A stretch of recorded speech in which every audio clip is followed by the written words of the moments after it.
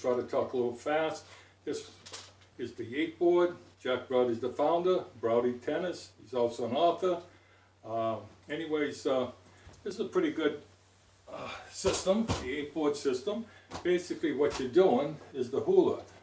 No, basically what you're doing is that motion, that federal motion. But now you want the next generation forehand. Now you've got the Nexus motion, but it still has that synchronizing, and you have the hips and the racket, and so this goes back about 40 years. What you're finding now is that lag.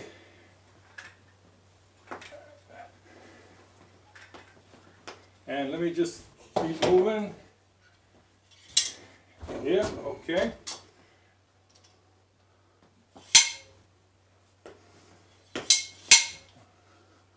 Where are you, Nick? Okay. And while I'm at it, and by the way, the 8-board, I was at the Hall of Fame 2 years ago, and Stevie Johnson, a pro, was doing a Q&A, and I asked Stevie, because I heard he used the 8-board, the Browdy 8-board, and he said, yes, I do. I remember Todd Martin saying, what's that? And so Stevie explained it to him. Something else, Coco Gauff, I was watching her and the coach work. They're standing 10 feet apart, they're shuffling down, they've got 2 of these. And he throws it to her and says, blue. And it's coming this way. It may be spinning, blue. I drop it, she doesn't drop it. And once again, the ball, it's in the air again, it's coming around, blue. Well, with practice, and with somebody over there, you'd be able to catch the color, and he might even say left and right. So you saw me drop it, that's fine. Don't forget, the dog wags the tail. It's not the tail wagging the dog. There's the claw. Doesn't take much. Doesn't take much. Okay.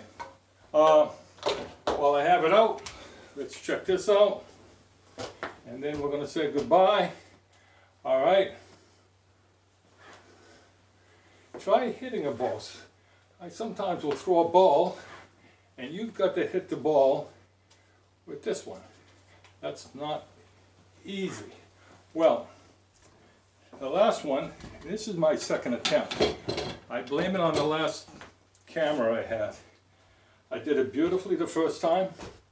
I do this with young kids, and everything worked fine. I caught it. The second time, wouldn't you know it, it hit the TV, and I got a little nervous. But basically, you throw the ball, catch it right in here, put it over your bicep, and turn. Catch it in here, turn. And you might use one of these balls. This time, one more catch it, put it here. Next, you flip it over here and say, okay, now you can catch it on your strings. And this is how you break the TV set. Not going to do it. Fine.